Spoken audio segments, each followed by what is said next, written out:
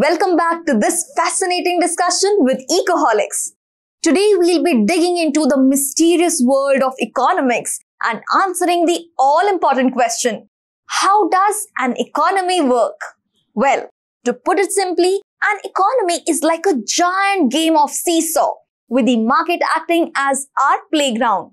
Just like we balance two people on a seesaw, the economic forces of supply and demand constantly readjust until they find equilibrium.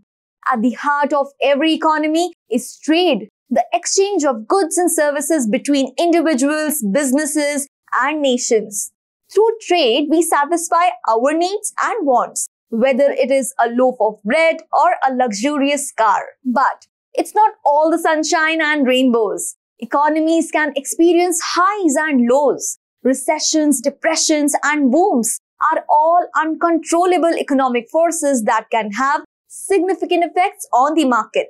These changes are largely driven by changes in consumer behavior, global politics, and natural disasters.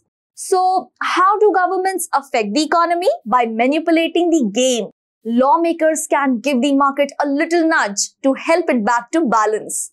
Taxes, subsidies, and regulations are all used to control the flow of money and influence certain industries. But with the world constantly changing, how can you make sense of the economy and make sure you're always ahead of the curve? One answer: education. By understanding the basic principles of economics, you will be better equipped to make informed decisions with your finances.